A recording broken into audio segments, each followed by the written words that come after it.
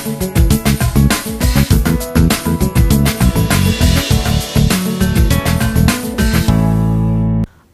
నిర్లక్ష్యంతో పాటు కాంట్రాక్టర్ల పట్టింపు లేని తనంతో తాము తీవ్ర ఇబ్బందులకు గురవుతున్నామని హౌసింగ్ బోర్డు కాలనీ యూత్ సభ్యులు ఆవేదన వ్యక్తం చేశారు.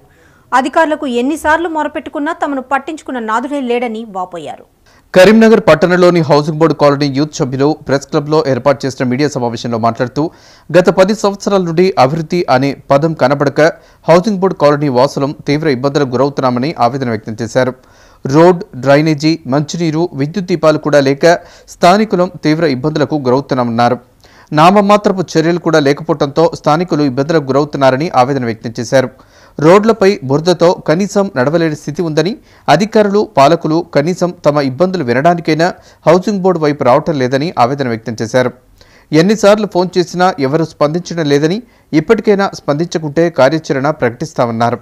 స్థానిక మున్సిపల్ కార్పొరేషన్ కింద చెందినటువంటి 21వ డివిజన్ అయినటువంటి హౌసింగ్ బోర్డు కాలనీలో గత 4 సంవత్సరాలుగా ఎటువంటి అభివృద్ధి జరగకపోవడం వలన తీవ్ర ఇబ్బందులకు గురవుతున్నటువంటి స్థానికుల సమస్యలను పరిష్కరించడానికి మున్సిపల్ యంత్రాంగం నిర్లక్ష్య ధోరణిని నేడు హౌసింగ్ బోర్డు కాలనీ యూత్ తరఫున మేము ఖండిస్తున్నాము. చేయాల్సినటువంటి పనులను టెంపరీగా కొన్ని రోడ్ల పూర్తి స్థాయిలో ధ్వంసమైనటువంటి రోడ్లను, అలాగే పైప్ లైన్లు, ఇటీవల చేపట్టిన మిషన్ భగీరథ, అండర్గ్రౌండ్ డ్రైనేజీ వలన పూర్తి స్థాయిలో ధ్వంసమైన రోడ్లను తక్షణమే నామమాత్రపు చర్యలైనా చేపట్టి దారిని కొంచెం రాకపోకలకు సహకరించాలి.